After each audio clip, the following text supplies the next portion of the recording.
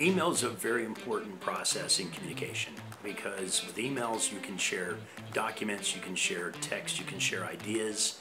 It's way less intrusive than making a phone call.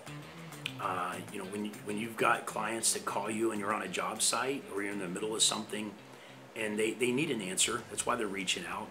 But it could have been something you could have easily responded to in a quick email. It's less intrusive. But then there are times when email is the most important form of communication. It's the best way to communicate, especially when you can share attachments and documentation and pictures, etc.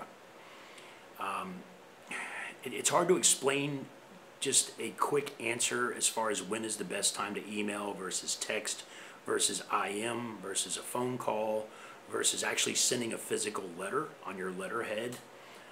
It's hard to explain on a 3-minute video when is the best time to do what, but we're going to break that down in this course. This course is 100 parts. So we're going to break it down and make each little individual point its own subject. Email, the way you email, what you include in the email, how you write your subject line, what's attached, if you've got links to different, Better Business Bureau, Angie's List, Craigslist, if you have pictures of if you're certified by this or registered by that. One of the best examples I can give you, I actually had a client lose a contract years ago because the background of her email was a faded out picture of her kids. It was really cool looking. And it was a very respectable picture, and her kids were smiling, and it was beautiful. But depending on who you're emailing it to, every email account receives emails and handles emails differently. I'm sure you've gotten emails where there were attachments versus emails from other people where those documents weren't attached. They were actually in the body of the email. Unfortunately for her, these pictures of her kids, which was in the background, and you know what I'm talking about. You've seen emails with colored backgrounds or patterned backgrounds, and they look pretty. But some email services will take that and make it an attachment, and it could look like a virus, and they may block it. So that picture of your kids in the background gets your email blocked by your recipient. They never received your email because of that picture. So it's very important that you format your email properly for the recipient. If you're sending it to a Yahoo, it's going to look different than if you're sending it to a Gmail versus you're sending it to an AOL versus you're sending it to a MyMail. Each email service has its own process as far as how they receive emails and what they automatically put into the spam, what they automatically attach or don't.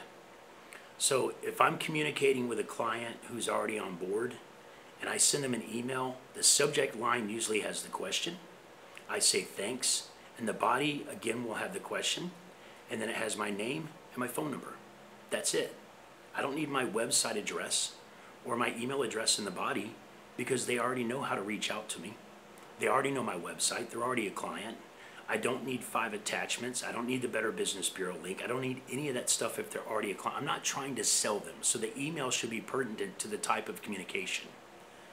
And this is really important. If you have multiple email accounts, I'll give you a golden nugget right here. This is one of our golden nuggets. Send yourself an email from each account to each account and see how different that email looks on each service. And you'll know exactly what I'm talking about. I send test emails all the time, especially if I'm dealing with a client who's not using a phonetical alphabet. They're not using the military alphabet, so they're trying to tell me, yeah, it's P like tall and 10 like Bill and C like cat. And okay, let me see if I got this correct. And I'll send them I'm going to send you a quick test email, make sure you get it. And then once they get it, it'll typically put me on their preferred recipients list or at least allow it to go in the inbox. So now I know when I send the second email and there's attachments, it's not going to get blocked. If someone reaches out to me and says, hey, I want more information, then I'm going to send them an email with attachments and information. But if I'm already dealing with a client who's on board and I just have a quick question, I'm going to put the question in the subject line. I'm going to say thanks.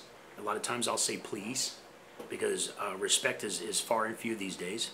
And the subject line is the question and the body is the question, and then my name and my phone number. That's it, because I don't need any of this other stuff that could get my email blocked.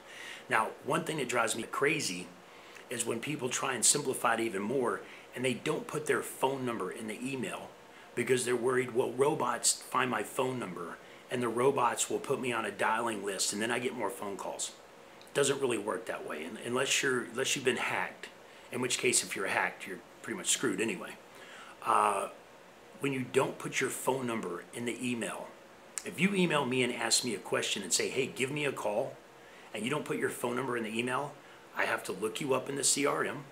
I have to find the right number. You could have a home number, a cell number, an office number. I got to call all three of them. No. If you have a quick question, hey, give me a call. Phone number, name. That's it. And that one drives me crazy because people do that all the time, and then they don't have their phone number in the email. One thing you will notice from me, no matter what the communication is, there's always my name and always my phone number. In case they want to call me, they've got the number right there. It's convenient.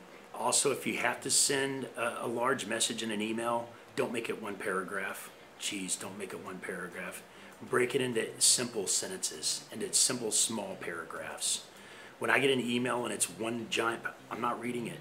I don't have time for that. Ain't nobody got time for that. I'm just gonna call you because I don't have time for it. And you gotta understand, email's not made for extensive communication. Email's really made for simple communication. And miscommunication, the reason why we're having this entire training course, communication breakdown, because communication is the biggest problem in business. And sending a huge message through an email just gives too many opportunities for them to misunderstand the message.